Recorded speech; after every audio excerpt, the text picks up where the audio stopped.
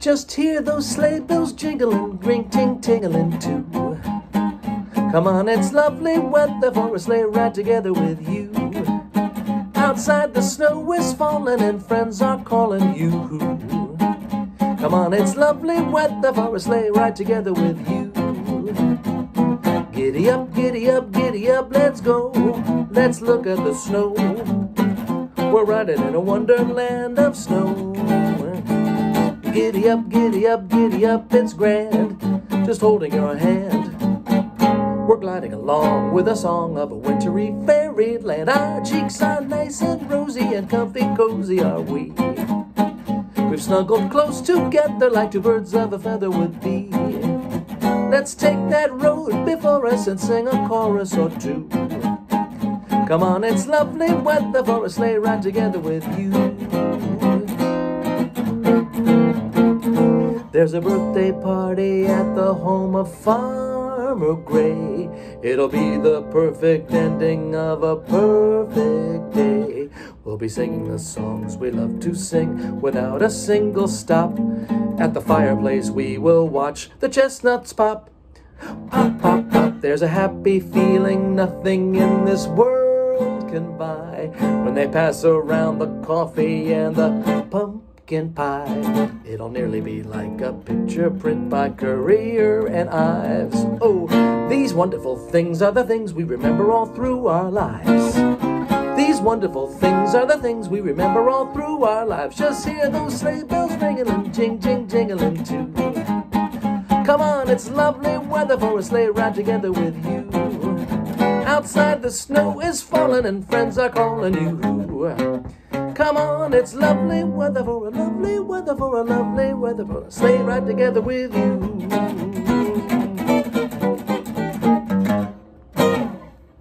Thank you, John Pizzarelli, and good evening, ladies and gentlemen, and happy holidays to all. From high atop the Office Arena, welcome to the first annual Fans for the Cure online virtual holiday party.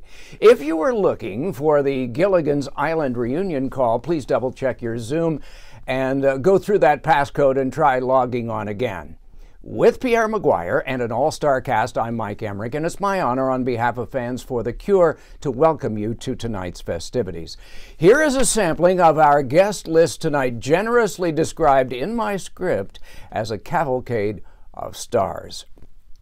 From Curb Your Enthusiasm, Red Oaks, Mad About You, and hundreds of TV shows, films, and Broadway plays, actor Richard Kind.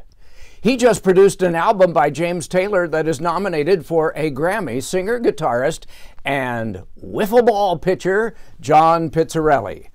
From the National Baseball Hall of Fame's class of 2014, 305-game winner and a very good hockey player, Tom Glavine.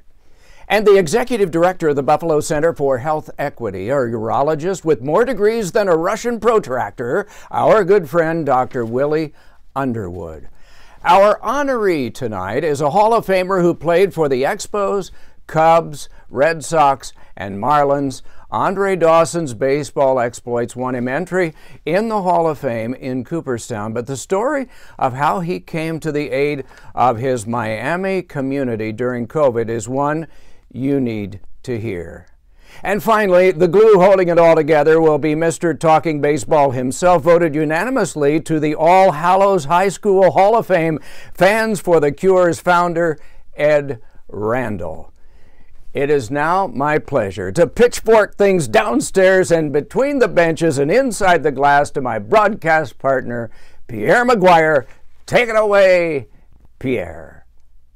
Thanks, Mike. Can't say enough about our matchups tonight, and it's all for a great cause. The support groups and long lists of prostate cancer awareness and educational programs run by our good friend Eddie Randall and Fans for the Cure. First, keep an eye on Tommy Glavine, the 69th overall pick in the 1984 NHL Draft that saw Mario Lemieux end up with the Pittsburgh Penguins, Kirk Muller, number 2, end up with the New Jersey Devils. But Glavine wasn't just a great baseball player. He was an all-Merrimack winger out of Billerica High School in Massachusetts. Also, as you just saw, there's a bearded virtuoso, Johnny Pizzarelli, out of hockey powerhouse Don Bosco High School, just off Route 17 in Ramsey, New Jersey, past the Ramsey Outdoor Store, where Georgie Fanner ran a tight ship as a football coach and gym teacher, where he loved to wear shorts year-round. And finally, what else can be said about the man I'm about to introduce? He won 4 Gold Gloves and an MVP with the Los Angeles Dodgers after playing football at Michigan State under the great Duffy Daugherty, who grew up in Barnesboro, Pennsylvania, whose actual first name was Hugh. So here he is, the pride of George Chamberlain High School in Tampa, Florida, the board chairman of Fans for the Cure, the great number 6, Steve Garvey. Well, thanks, Pierre, and thanks for remembering Duffy Daugherty, the great Irish coach and, of course, my mentor at Michigan State. And the number 6, spent almost 20 years in Dodger and Padre uniforms, wearing 6, very special to me.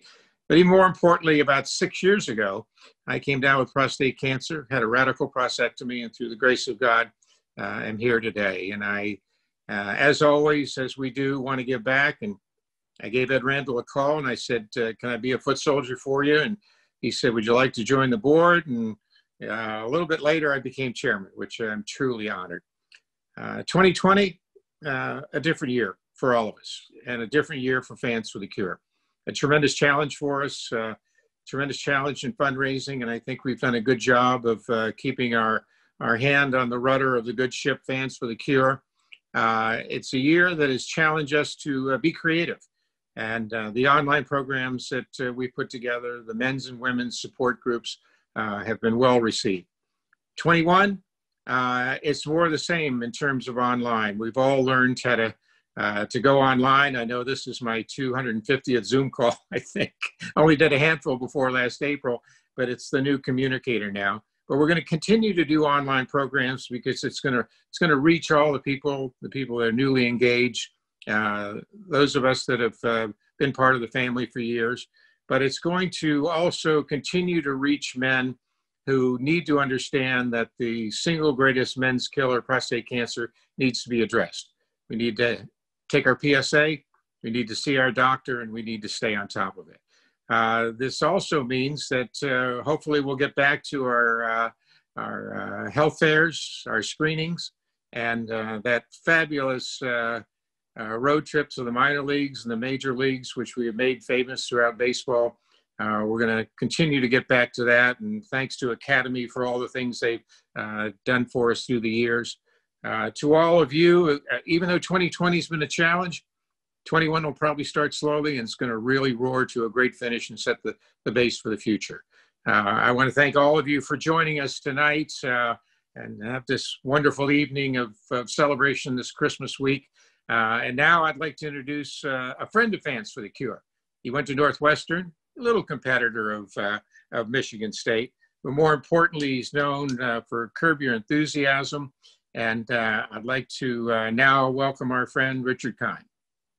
Thank you, Steve. And let's hear it for Steve Garvey.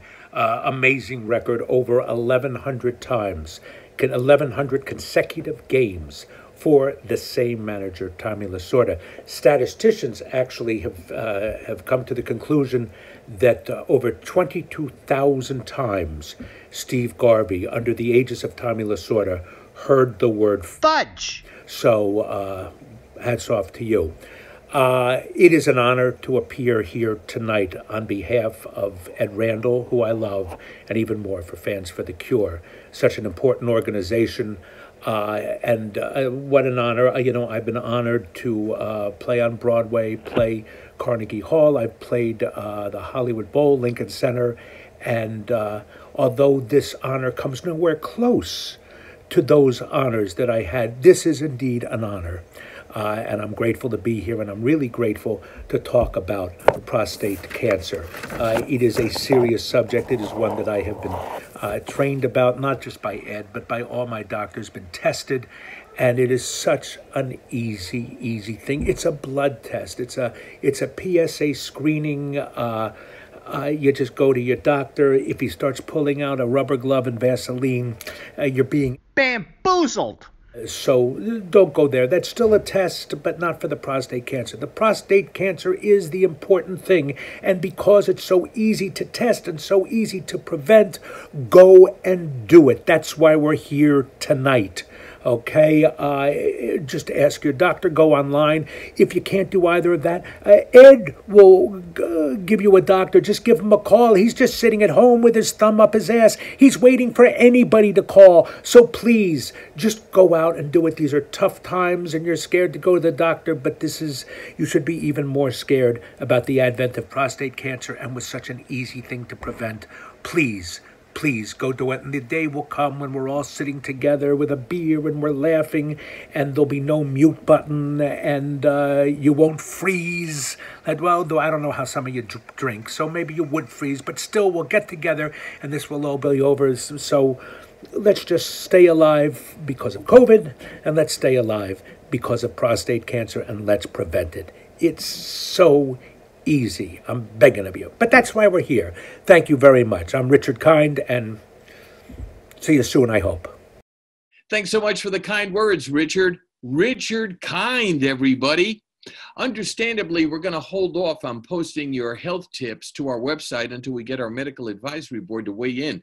But there's some words I've never heard used as verbs. In fact, we couldn't even use them all. As for Lasorda's profanity calculations over Steve's 1,200 games playing for Tommy, they seem spot on, or maybe a little bit low.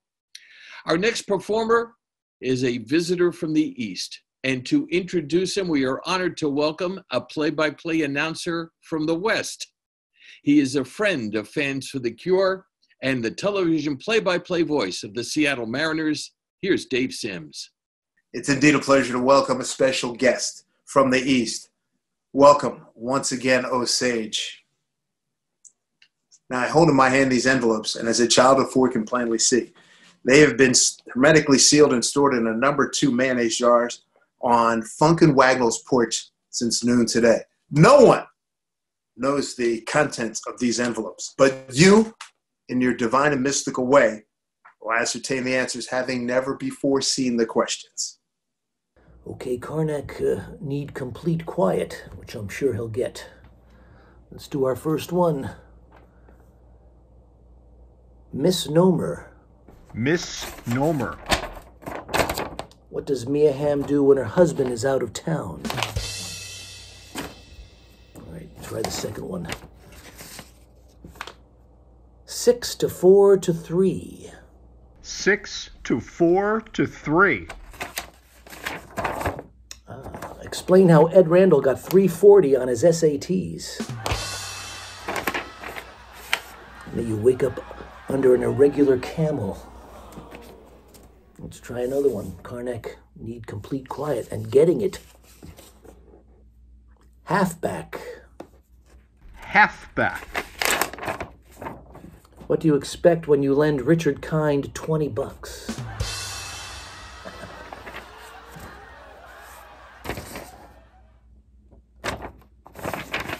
Karnak, start again. Conjunctivitis.com. Conjunctivitis.com. Name a site for sore eyes.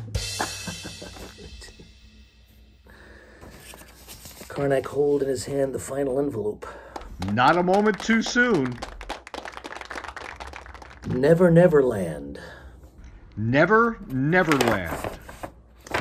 What did the players yell at the pilot on a plane bound for Buffalo?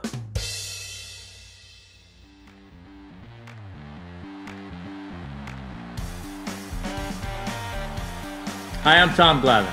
It was an honor and a privilege to play 22 seasons in the major leagues, but I also enjoyed those 4 years in the minor leagues. Nothing can carry me back faster to those days than the side of a bus, preferably an older bus, but really any bus will do. The buses of my memories transported 20 guys in their teens and early 20s, all carrying their hopes and dreams and a few wisecracks to baseball fields all over the country. 2007 marked the beginning of what remains a productive and lasting partnership, minor league baseball and Fans for the Cure. For the past 5 years, the 125-stop minor league road trip for prostate cancer awareness has been underwritten by our generous friends at Academy Bus. As they say at Academy Bus, we'll be in Greenville in no time.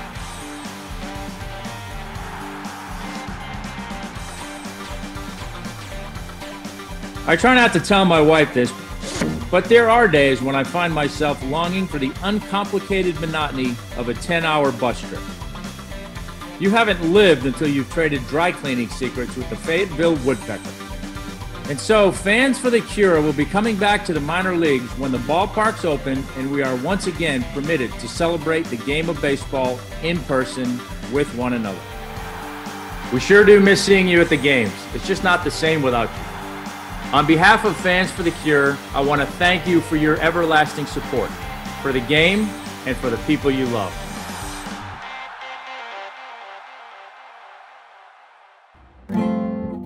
Sleigh bells ring, are you listening? In the lane, snow is glistening. A beautiful sight, we're happy tonight, walking in a winter wonderland. Gone away is the bluebird, here to stay is the new bird. He sings his love song as we go along, walking in a winter wonderland.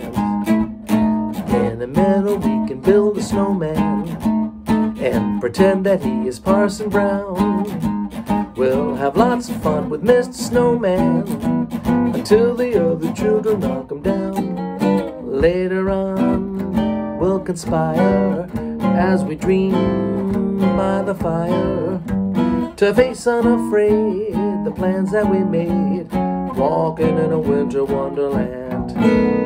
In the middle we can build a snowman and pretend that he is Parson Brown. He'll say, are you married? We'll say, no man, but you can do the job when you're in town. Later on we'll perspire as we dream by the fire to face unafraid the plans that we made, walking in a winter wonderland. Yes, walking in a winter wonderland. Oh, we'll be walking in a winter wonderland.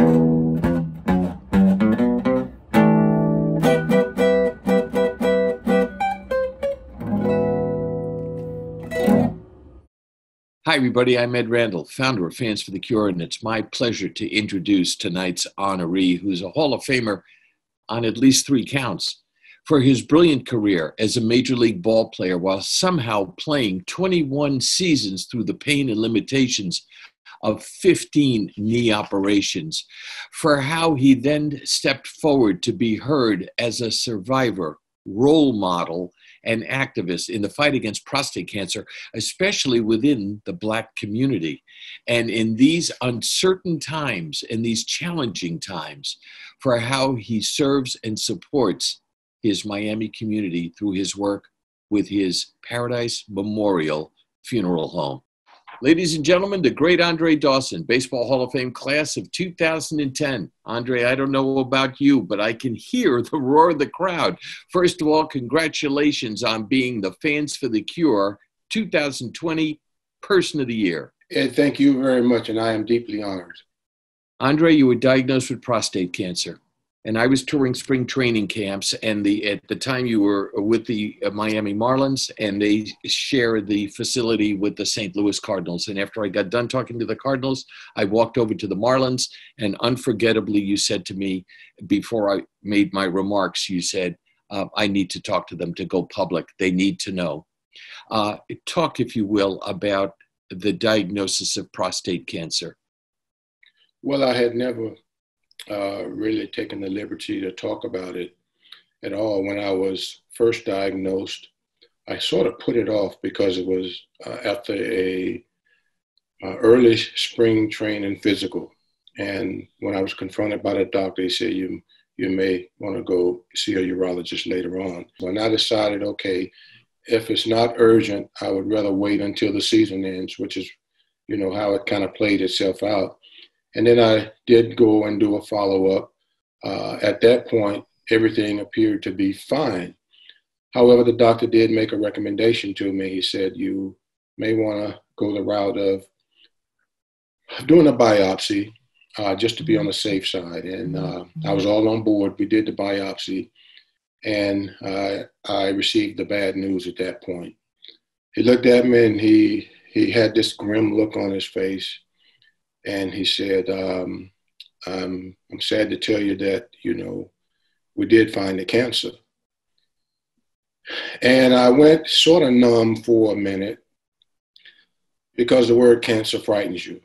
And I had known of individuals, some family members that had passed from prostate cancer. And my only reaction was, well, doc, let me know what my options are because I want to tackle this thing head on.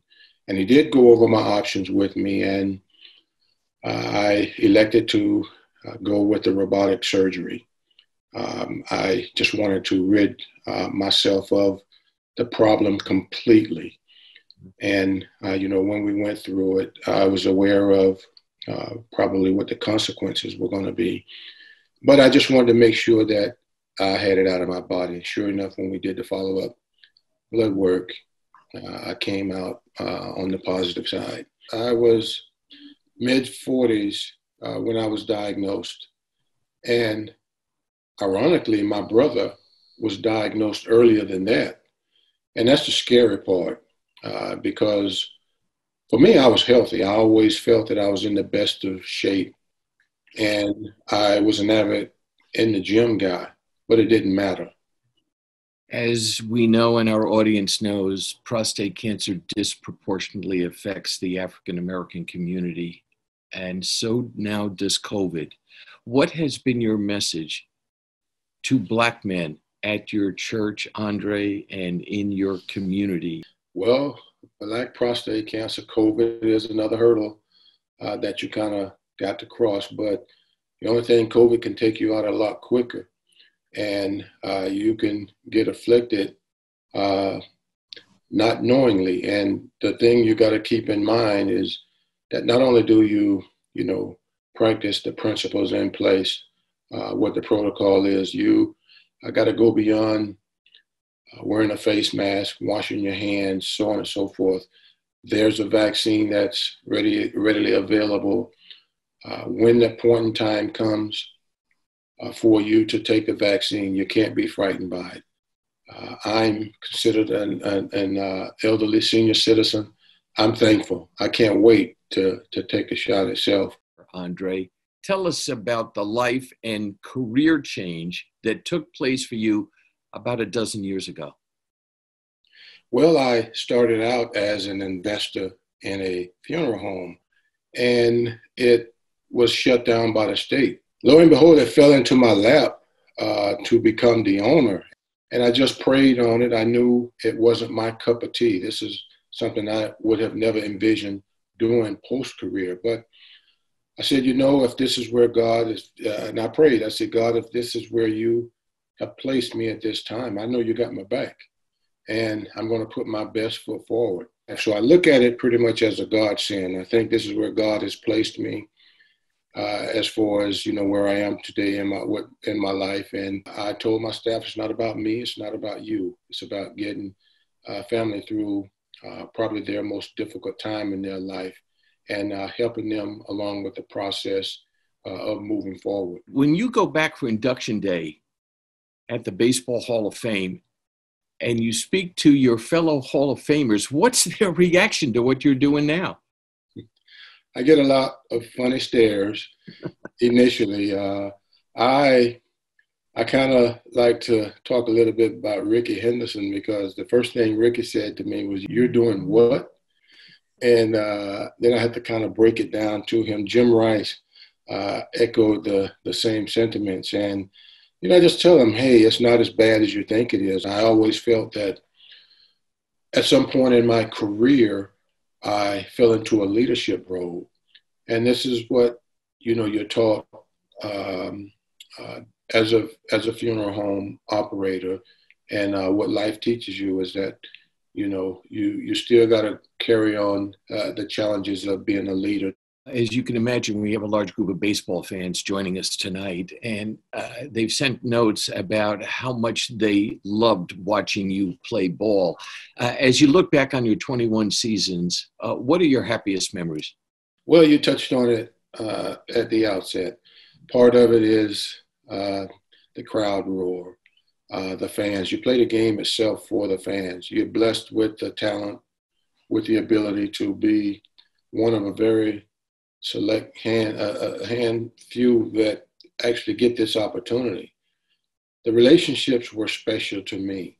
I just felt that I garnished a lot over the course of my career. There were some you like to remember and some you kind of forget about also. But looking back at, you play the game and you receive tons of accolades, especially if you have longevity like I did. And you just, reminisce about that to a degree. But the fun part of it was going out there, hearing the crowd roar, the camaraderie in the clubhouse itself, and, just having people to be experience, your life with going forward, people who you can say that you consider a friend and you have the relationships for the rest of your life. As much as you love the game and, the things that you accomplish playing the game itself, those are the things that kind of touch upon you and you remember the most. Thank you, Andre. Congratulations. You have always been there for us. It's been an honor to have you share your story, your insights with our community at tonight's event, on our podcast, and so many times with me on the radio. Great thanks and best wishes to you, and please stay safe. Ed, my friend, thank you. And now we'll hear from one of the Northeast's top urologists who is a staunch public policy advocate for health equity. I'm Dr. Willie Underwood. I'm a urologist in the Buffalo area, where I also specialize in public policy issues. I'm here tonight to speak on behalf of Fans for the Cure's outreach program in the Black community and in areas of our country chronically underserved by the healthcare industry. When the world allows us to gather in large groups again, as I know it will, I expect to see Fans for the Cure where it was in the early months of 2020.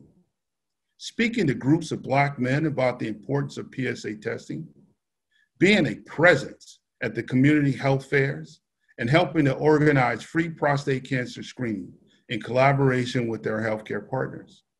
Ed and his team are not afraid to ask others, as they ask of me, what else can be done to help Black men beat this disease? I can promise that they will hear from me often. I look forward to sharing ideas and helping to change the programs with Fans for the Cure in 2021 and beyond. Thank you. First of all, hello, and my thanks to Fans for the Cure support group for allowing me to join your meetings from time to time. While I have not faced the same experiences that you have, I must thank Ed Randall and Joe Cosgrove for allowing me to come and share with you at your meetings from time to time.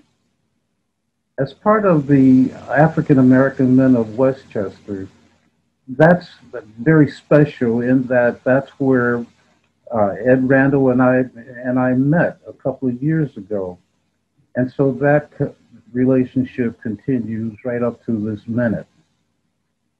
As co-chair of the AANW Health and Education Committee, I focused on several health issues and have helped produce several videos for community viewing, including sickle cell disease, COVID-19, colon cancer, and now prostate cancer, in an attempt to raise the awareness of health issues that require our attention and support.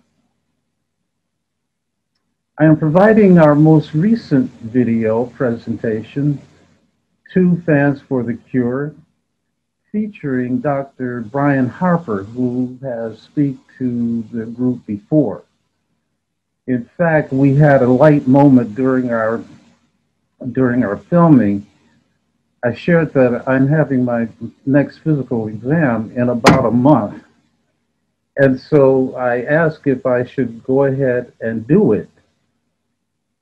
And he was very emphatic by saying, and he told me, don't miss your appointment. And so I promised that I will not miss my appointment. You guys have lifted my understanding about the medical issues, and I hope to continue to visit your meetings from time to time. Finally, I want to wish everyone a Merry Christmas and a happy holiday season. Thanks, Ed.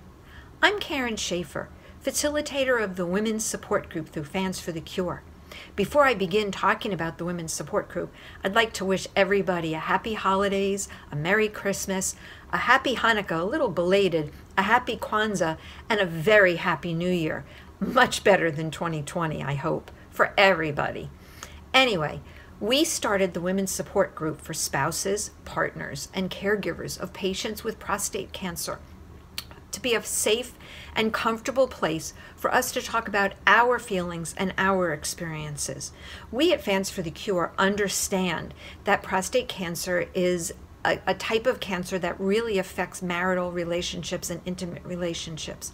And sometimes, as women, we need a place to talk about what we're experiencing, what we're feeling, and also to get our questions answered. So we'll bring in some expert speakers to answer our questions, questions we may not feel comfortable asking our spouses or asking the doctor in front of our spouses, or maybe they were asked but we didn't feel like we got enough information or that we feel comfortable with the information that we got. So we will bring people in that can discuss it with us and help us through this. This journey is a tough one for all of us, not only the patients, but also the spouses and partners. We meet every other Tuesday night at 7 o'clock.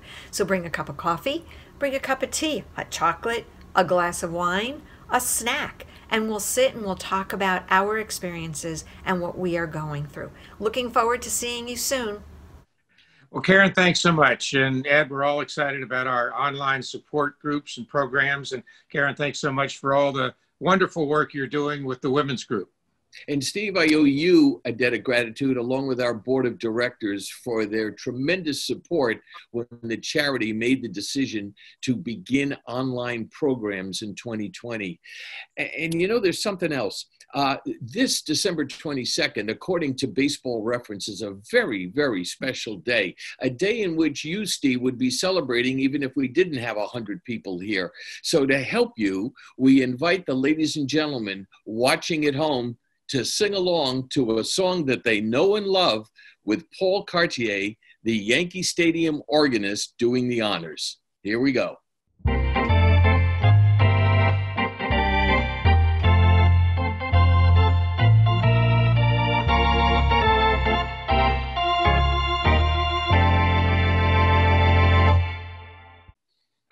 Well, that was fabulous. Thanks so much. Ed, remember when you were 72?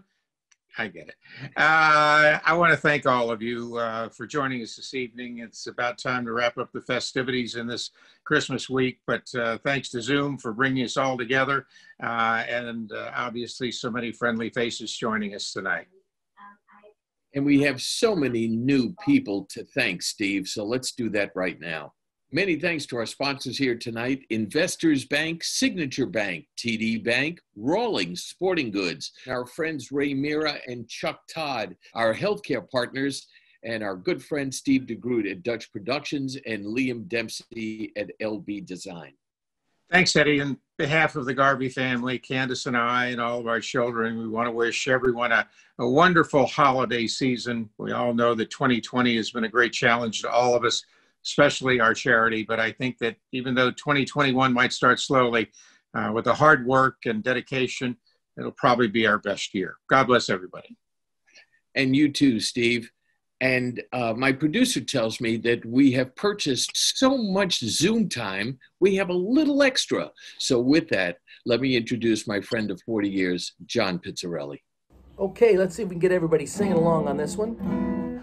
I'm dreaming of a white Christmas, just like the ones I used to know, where the treetops glisten, where the treetops glisten, and children listen, and children listen to hear sleigh bells in the snow. I'm dreaming of a white Christmas, with every Christmas card I write. May your days be merry, may your days be merry and bright,